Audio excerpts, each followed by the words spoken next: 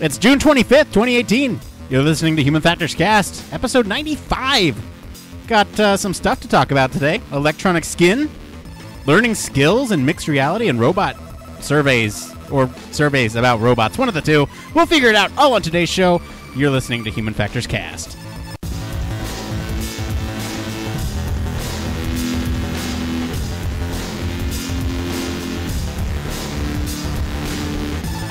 Welcome to Human Factors Cast, your weekly podcast for all things human factors, psychology, and design.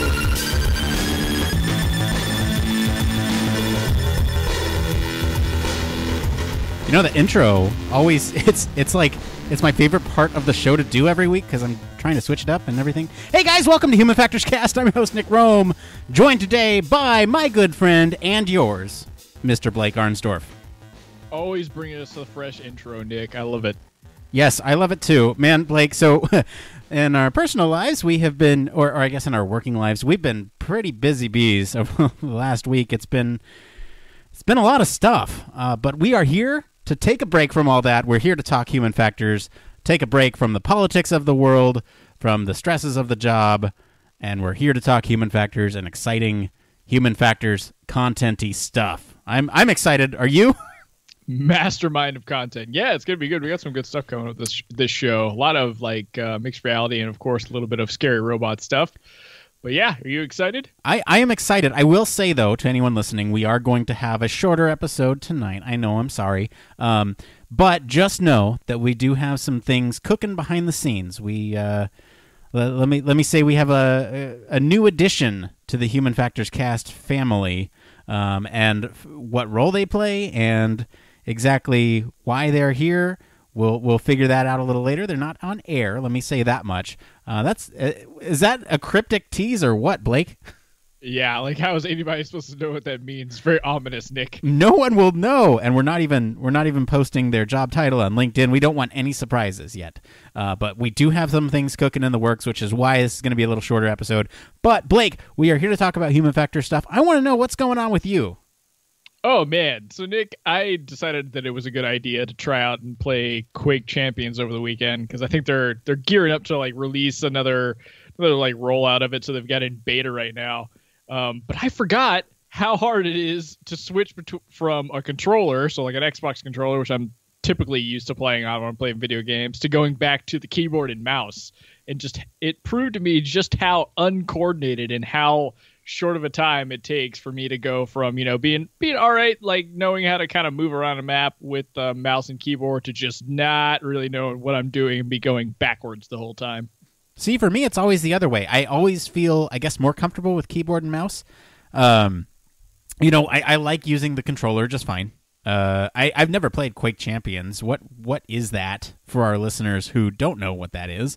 And yeah, it's just basically it's just a variant off of Quake. So if anybody's ever heard of Quake, it's just a giant first-person shooter. So really, really kind of wacky maps, lots of flying around and jumping throughout space. But it's basically just a giant first-person shooter, and it's more known for not so much like the team deathmatch type stuff, but 2v2 or 1v1 play.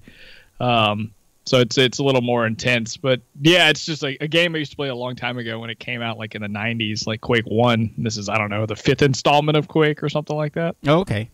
Yeah, whenever I play first-person shooters, I always am kind of comfortable with the WASD keyboard and mouse orientation. I don't know. It's interesting that you're finding it that your muscle memory is kind of catching up with you when you switch back and forth. I'm just not nearly as comfortable as I am with the having full access to everything, feeling like it's really close to you in two hands versus, for some reason, I think I get stuck in the fact that my hands are really disparate or they're separated, and I'm not because there's different functions they roll in, right, where you have to toggle through weapons or use special abilities with stuff on the keyboard, and I think I'm just not used to it. Man, well, I got to tell you, speaking of games, I guess both of our things are game-related. We didn't plan it this way, Nerds! But it just so happens to be. Have you heard of this thing called the Nyko Charge Block? No, what is this? So the Nyko Charge Block, so Nyko is a company that makes video game peripherals, So Nyko has created this block, and if you're listening to the show right now, I highly encourage you to go look at this thing in action.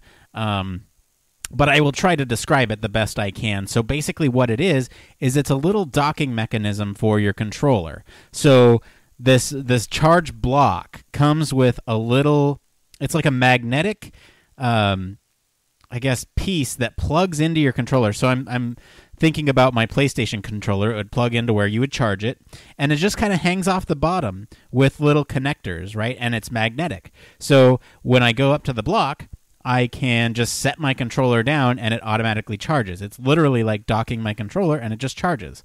Now, as if that wasn't cool enough, right? Just the fact of having a charger that you just put away in the dock and it's fine. What Nyko has done is they have created this mechanism by which you can sort of link together these things. So let's say I have an Xbox controller and a PlayStation controller, and I want some centralized place to charge all of my controllers. So last week I bought 2 PlayStation controller chargers and 1 Switch Pro controller charger, and now I have them in a line of 3, and they all plug into the same thing. They all dock together, and then within that, I can kind of dock my controllers on top, and I am just so jazzed about this for someone who loves like charging stations. Yeah, now I kind of see, take a look at this, like what you're talking about. It literally looks like, even from an Xbox perspective too, you just literally slip this thing on top of the dock and away you go. It looks really simple, and it's not that expensive either. What you were describing, since it's like a charging station, I figured it'd be like, I don't know, somewhere up of like $50, but this is pretty reasonable. Well, no, yeah, and what is also nice too is that it's completely modular, right? If I need another, like if I get like, let's say I get another Pro controller for my Wii or something, I can buy another one of these chargers and just dock it in on the thing. It does up to 4, right? And I think ultimately I will have 2 rows of these charging cables, one for like my PlayStation VR stuff, one for my Nintendo Switch stuff, one for my Xbox stuff.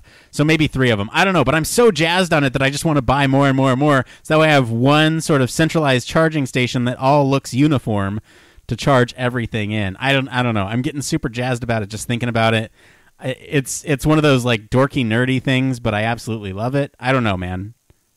It looks pretty cool, and yeah, I think you've turned me onto it now, because like I was when I was playing like Fortnite over the weekend, I found that my like controller just kept dying, and I was like, I need to just go ahead and suck it up and get something rechargeable, and this looks like an awesome option because it's modular, like you said.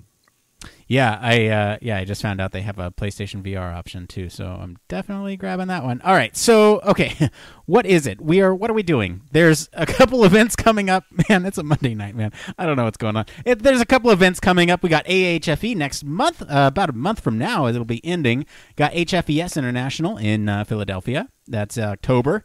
And then we got HFES Australia in November, and we will have coverage of those events for you guys. We like to say them every week on the show to make sure you guys know what's going on, and in case any of our listeners are brand new to the show, we like to make sure you know what's happening. Okay, so why don't we get into the news? Let's do that thing. Let's drop the news sounder, and this is the part of the show all about the Human Factors news. This is where we talk about everything. Wait, what you just typed something in chat. Now I'm getting distracted. It's okay. We talk about everything related to the field of human factors. This could be related to human factors, medical, transportation, psychology, whatever it is. As long as it relates to the field, it is fair game. Blake, what do we got up first this week? This week we are first doing our favorite thing, talking about mastering reality, in this case, augmented reality. But Leap Motion is always looking to advance their interactions in ways that push the limits of their hardware and software. And augmented reality is yet another area that Leap Motion is pushing its limits in an attempt to create more compelling platform experiences when it comes to human-computer interaction. So with their new demo, they use the Leap Motion hand tracking combined with a handheld paddle controller to show off their North Star headset. To give you an example of what this feels like, the virtual ball would soar back and forth and bounce on a real table. And of course, there's some AI that's being used to power your component that's challenging you.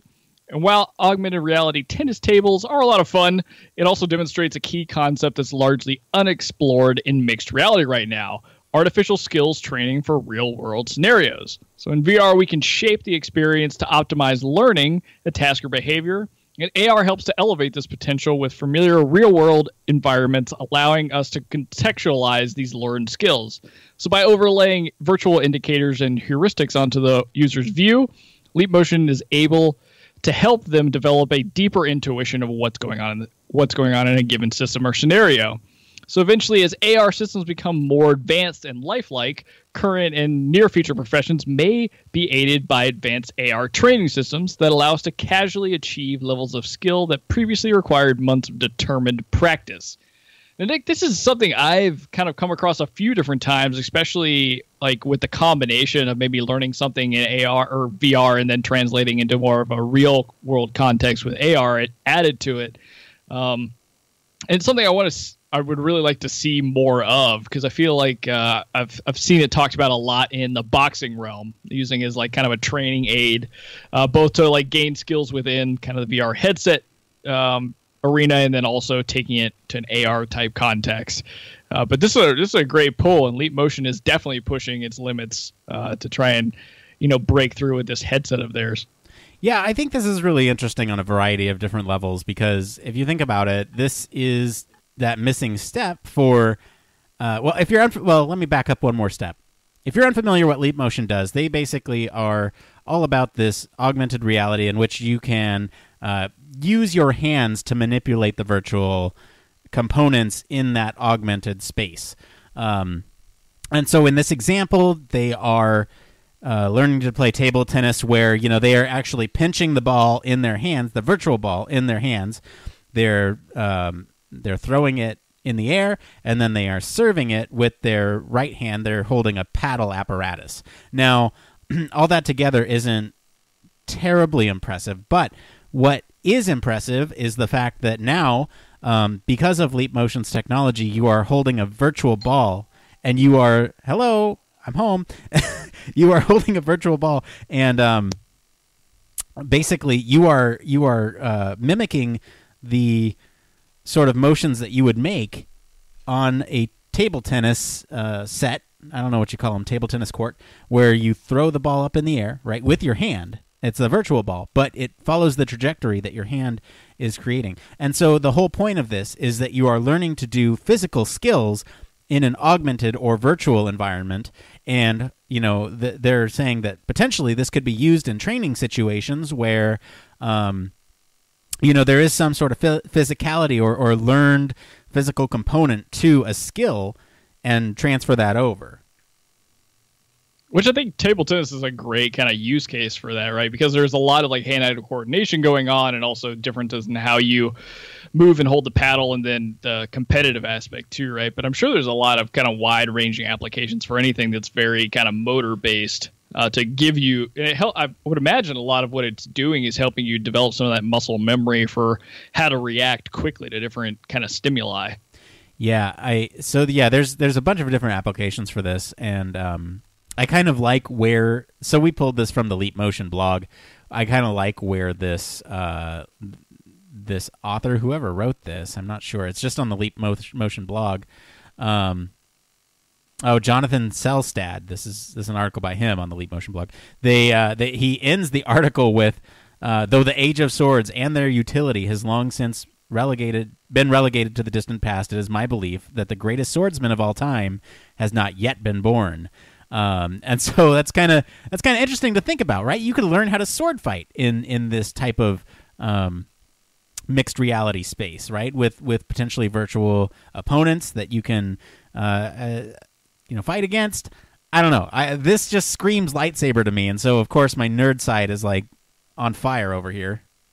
Well, it's kind of funny, because the other day in the office we were talking a little bit about martial arts as well, and you had said you had kind of always been a little bit interested in some of the martial arts that have to do with more like weapon-based kind of stuff. So, I mean, this would be a great opportunity to be able to build some of that like skilled knowledge prior to like, either stepping into it or seeing if you like it, something like that, or getting you to a point where you would be bringing something to class.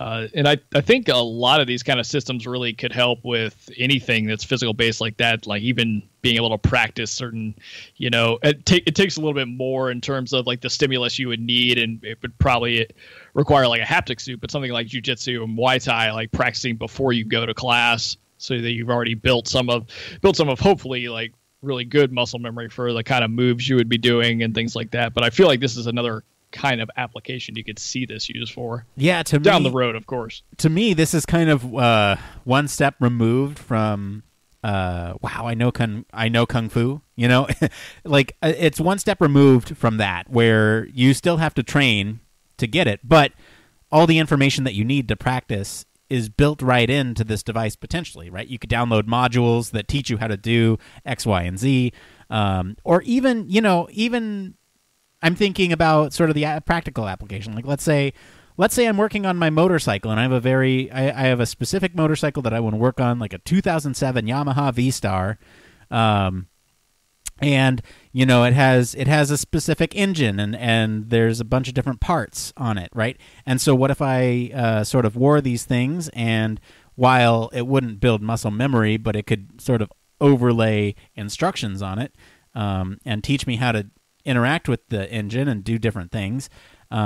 It's a little bit different from what we're talking about here, but I can still see that type of application, right?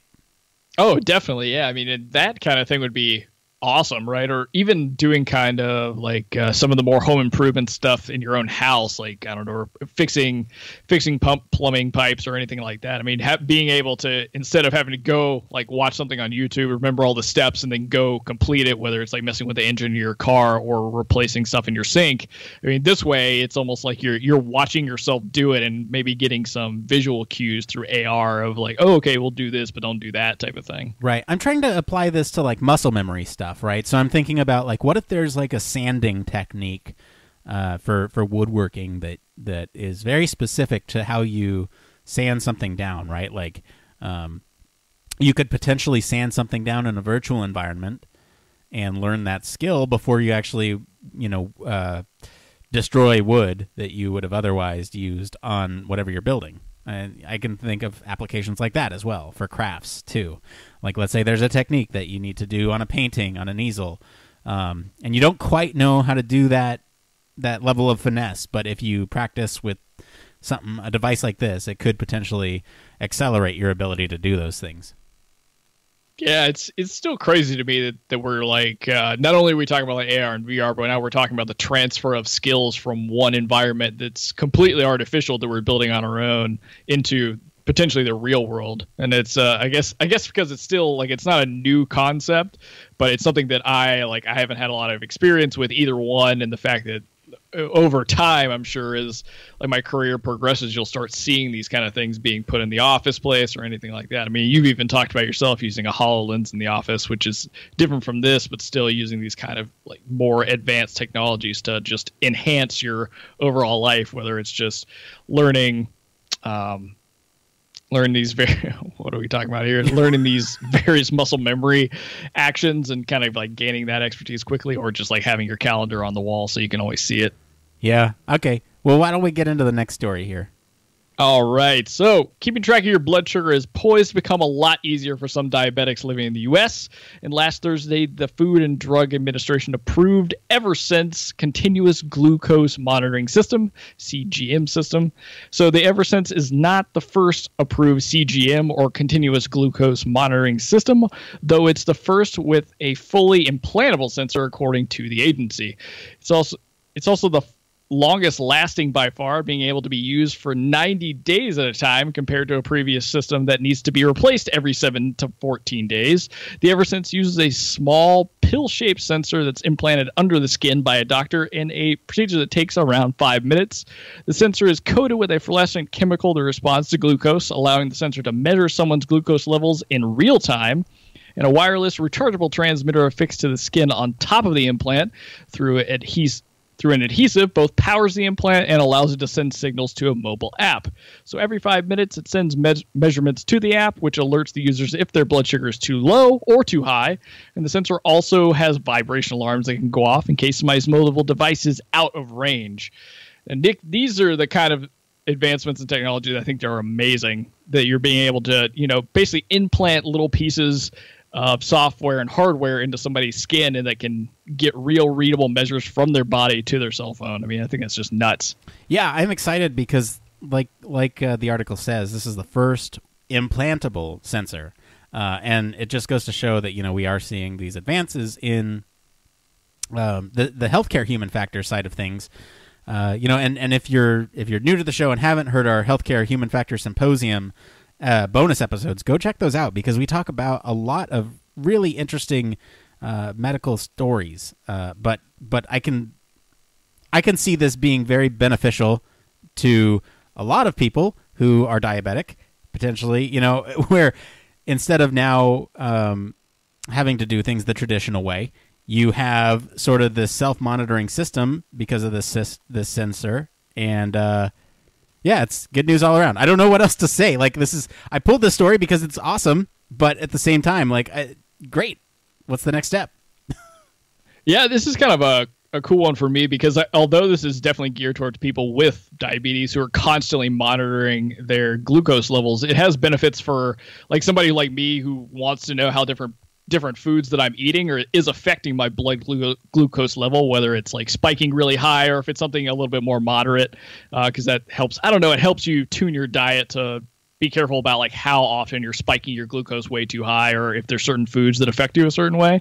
But at the same time, it's also nice to see these more implantable systems, because it's great to be able to continuously monitor something, whether it's glucose or any kind of other hormone levels, or even just getting blood measurements more on a regular basis without so much invasive treatment as to having to go to the doctor and get blood taken. I mean, in this case, we have the opportunity to start measuring those kind of things just through one implant that might be able to serve multiple functions. Now, this one's really only specifically for glucose monitoring, but I think it has a lot of implications for, medical science as a whole, because I know there's a big movement in the medical community to move away from just the snapshot view of seeing what's going on with a patient periodically when they come in when something's wrong, to trying to really measure through things like your Fitbit and potentially something like this that's measuring, more biomarkers that you can see on a daily basis and really start to develop and see trends, or maybe even make predictions about what might be happening with a specific patient before something goes wrong. Yeah, you bring up some great points there with the longevity of the sensor and being able to see trends over time rather than just sort of these snapshot views. And that kind of goes back to when we were talking about the healthcare symposium stuff. There was this talk about how to improve the process, and I don't know. I don't remember what you attended, Blake, at the healthcare symposium, but I do remember that there was a lot of talk about improving the process around FDA guidance and sort of trying to tackle things from the manufacturer's side, but also from the device design and product life cycle, all the way up to the hospitals and incorporating the technology in the actual, wow, what am I trying to say? The hospitals, but then also the patient, right? So there's these three separate, distinct areas in which design plays a role, and all three of them kind of come together. And it sounds like we're getting further along with sort of helping the process, especially if this is the first product where the FDA is approving this implanted sensor.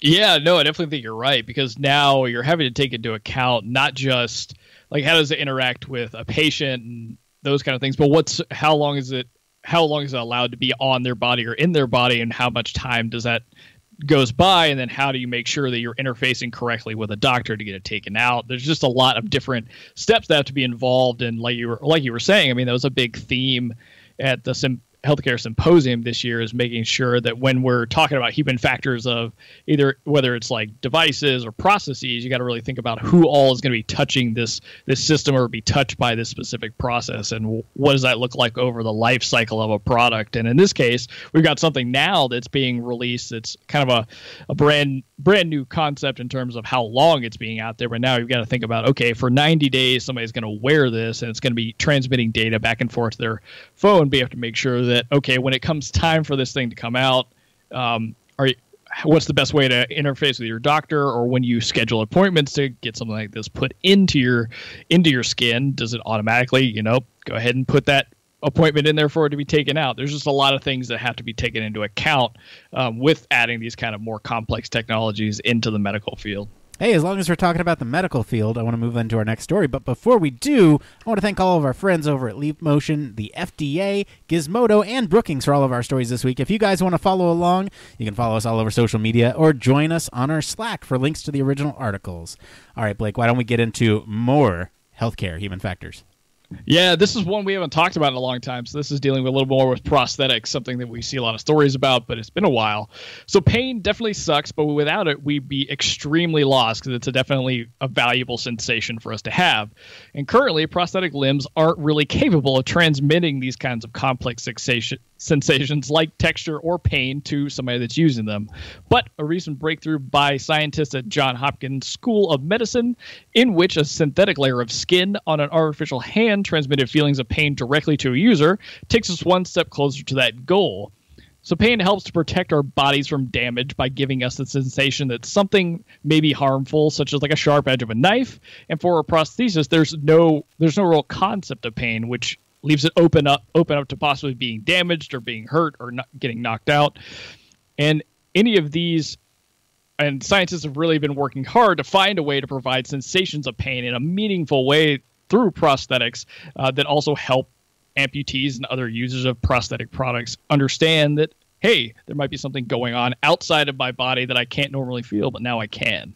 And Nick, this is such an awesome application of both, kind of like we talked about artificial limbs, but also really trying to transmit information to the brain about what's going on with that limb. Yeah, think about sort of the human is the user of the prosthetic limb, and so when they don't get feedback about what's going on with the device that they are using, which I mean is prosthetics are an extension of your body for amputees or people who don't have arms or legs or any piece of their body. It's an extension, right? So and like a lot of us can sort of I guess for common folk, think about using your phone, right? That for a lot of people, that is an extension of your brain. You keep information in it that you don't have to store in your brain.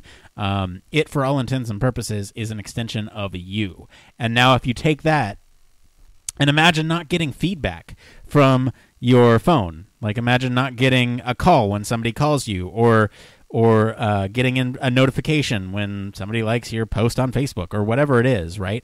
Except, what if that information that didn't come through could potentially damage the thing that is an extension of you, right? That's what pain does. Pain it notifies you that there is something wrong, that you should pull your hand away from the stove. And, because if you're using a prosthetic, you don't get that information. It doesn't translate. And so the way this thing works is there are sensors on the tips of the fingers, at least in this model, and there is within the sensors on the tips, it sends a signal to the stimulator at the base of wherever it connects to the body. So on the shoulder, at the elbow, wherever it is. And I'm going to mess up this nerve name, but it's transcutaneous. Does that sound right? That sounds right to me, man. So it stimulates the transcutaneous nerve and sends a signal of pain to the brain. And so now you get sort of this emulated sense of pain from the tips of your prosthetic. So now you are basically passing through a sense that has not previously been there, this is awesome, man. This is really cool.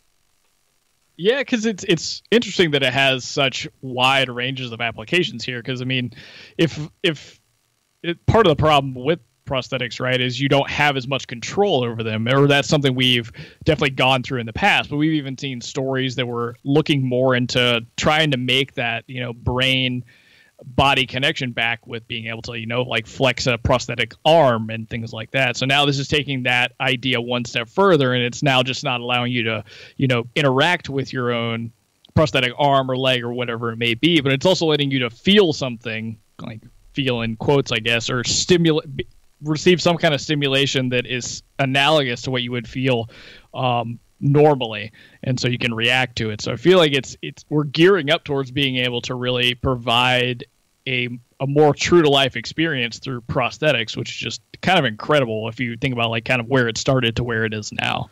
Yeah, and I'm so thinking about the design of some sort of system like this. It's kind of crazy, right? Because you have to think about, well, I want to provide the user with a sense of pain, but I don't want it to be too distracting that they can't operate, right? So how do you get the signal just right? How do you get that sensation of pain only when you're touching something that's painful? Heat, sharp edges, those types of things, rather than just holding something in your hand, like it's like pressure or something else. So the design of all that behind the scenes is pretty cool too, and I encourage any of you who are interested in this story to go check it out. It's on Science Robotics. I think we pulled this one from Gizmodo, but the actual article is on Science for Robotics. Science Robotics. That's it. But yeah, it's really interesting to kind of think about the design process and how you're kind of designing pain in a way. You're designing input stimuli that will have to agree with the external stimuli and be contextual enough to understand when you are indeed experiencing a painful stimulus. Yeah, because if you imagine like the amount, like the ranges or thresholds you'd have to think about to design for something like this, because I mean, you gave the example earlier of kind of like not touching the hot stove, and I mean that would be one level of kind of pain experience, right? But also too, if something is a little more dire, like if something was to fall on your leg and it could crush it if you didn't move it, type of thing, or if you stubbed your toe, like there's just such a wide range of different kind of levels of pain you'd have to design for. And of course the reactions aren't necessarily going to be always the same, right? Because the danger level isn't always going to be exactly the same.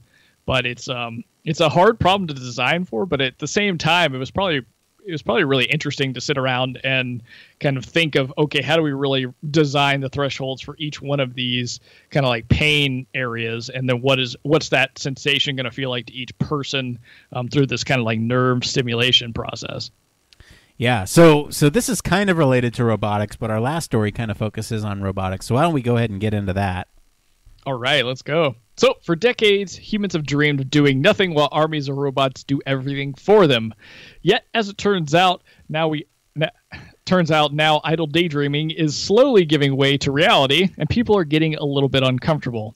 According to a new survey of 2021 adult internet users from Brookings Institution, the vast majority of people just aren't all that excited about having a robot help them out around the house. Just 20% of people said that they were interested in obtaining a cleaning robot, while 68% said they were not. For more sensitive tasks like security or caring for a child or an aging relative, the numbers were even lower. So 17% said they were interested in having a guard robot, 67% uninterested, and 9% expressed interest in having a robotic caretaker. So in the reverse of that would be 87% people were uninterested in a robotic caretaker. So automation is already displacing human labor at a concerning rate, and particularly sectors like manufacturing or the long list of myriad jobs that can be replaced with computers, everything from medical record technicians to loan officers. But when it comes to the home, most people seem fine doing their own dishes for now. Now this is kind of a interesting survey that they did here, because it's almost a reverse of what I would have thought would have been true. I mean, I would think people would want more, if they're able to get more kind of robotic aids, whether it's in the home or even kind of in more, like in the medical setting or even in security settings. We've seen some kind of cop robots rolling around in some of the other stories we've talked about. But it definitely seems like people are much less interested in that. And I wonder if that's kind of a product of people losing a lot of jobs to automation, more so of like kind of a dislike, or fear might not be the right word, but I'll use it, of robotics. Yeah, so this is interesting, right? So I for one, think that public perception of automation is on a downtick. Where this to be clear, this survey was done between June 4th and June 6th, so just earlier this month. Pretty fresh, right? But this follows in the wake of the fatal Uber crash in Tempe. It follows in the wake of all these sort of automated system failures, and I just think that there's a lot of sort of negative public perception around robotics and automated systems right now. I feel like overall, if this was a longitudinal study, I feel like you'd probably see some sort of uptick from 5 years ago even. But yeah, I don't know. I just feel like the public perception right now is pretty low because of everything that's happening in the media. Yeah, and I think you're right, especially given that this was only done a couple of weeks ago, and it's pretty high negative kind of connotation centering around it, or not really negative connotation, but at least like people are not super excited about any of these options that are given out. And I don't know. I think it probably has a lot to do as well in kind of addition to this, because I feel like I'm hearing this on a lot of podcasts or seeing it across articles, is this major concern of how many jobs are going to be lost to automation. And it seems like the AI and automation and robots, they kind of go hand in hand in a lot of people's minds.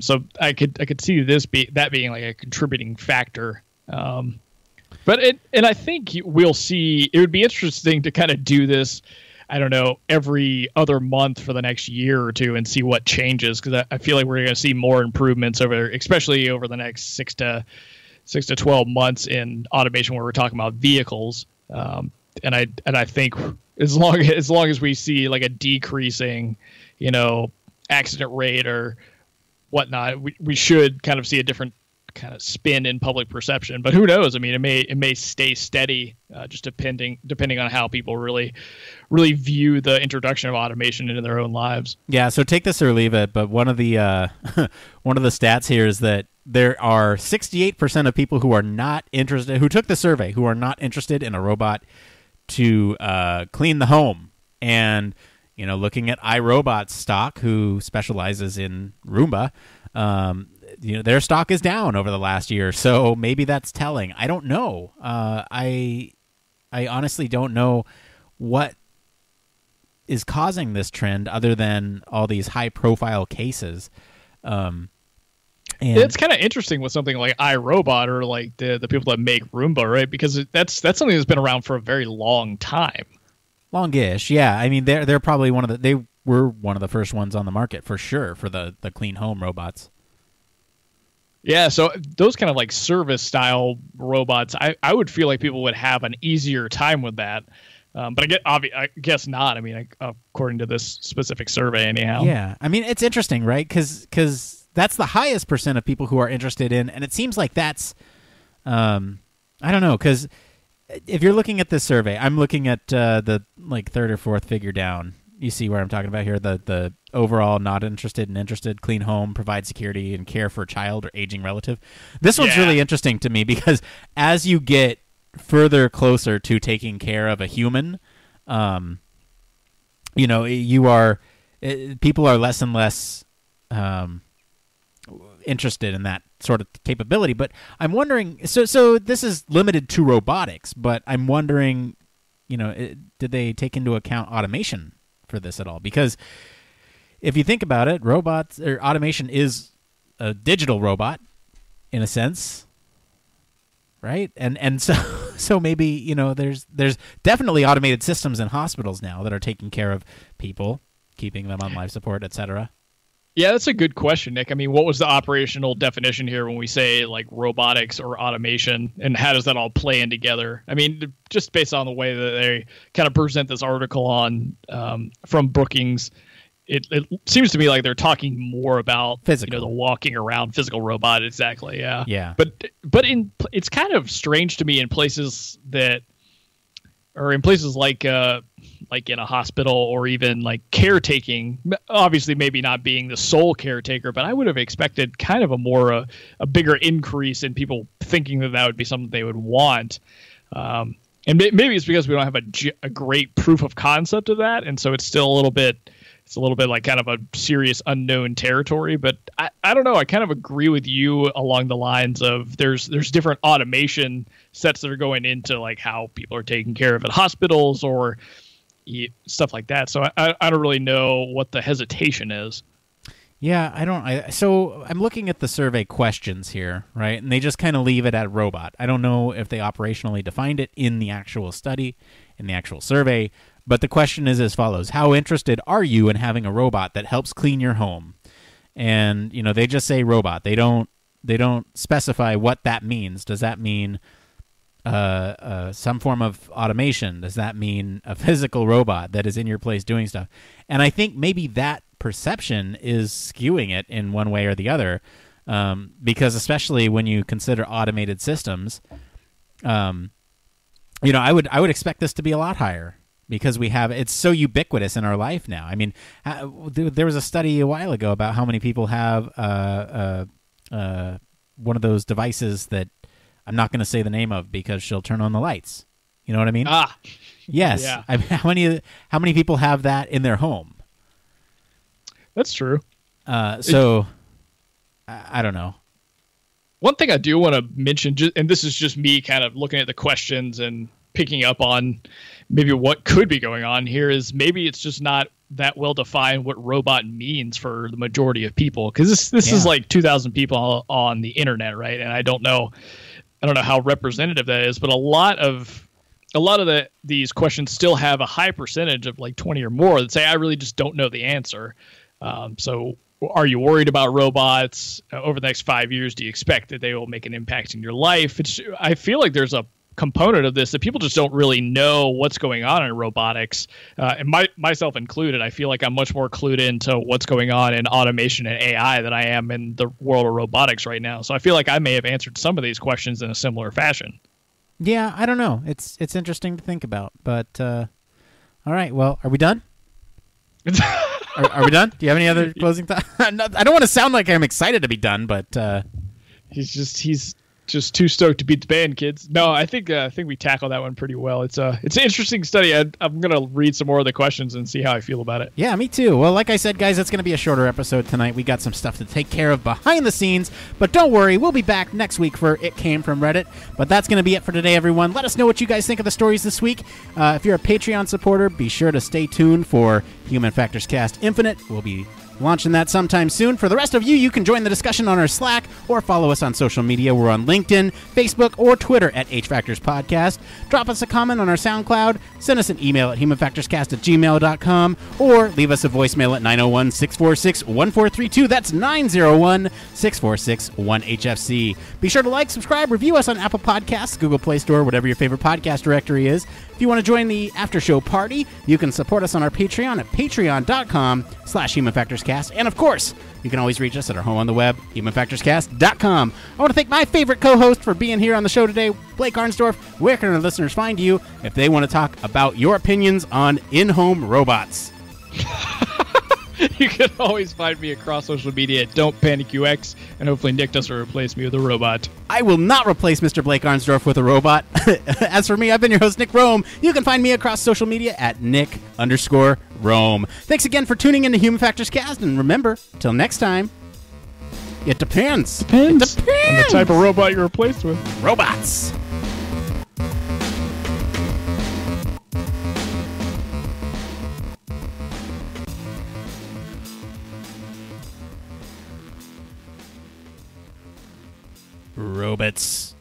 Robots.